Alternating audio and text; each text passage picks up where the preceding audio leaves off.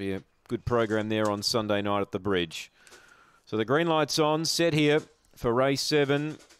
And the lure's running. We're ready.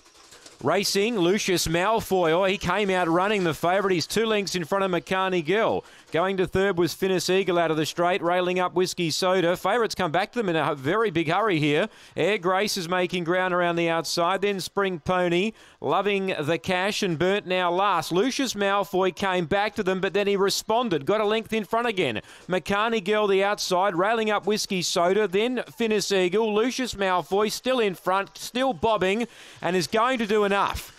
Some worrying times, but he got there. Whiskey Soda ran second. Spring Pony in a photo with McCarney Girl and Loving the Cash.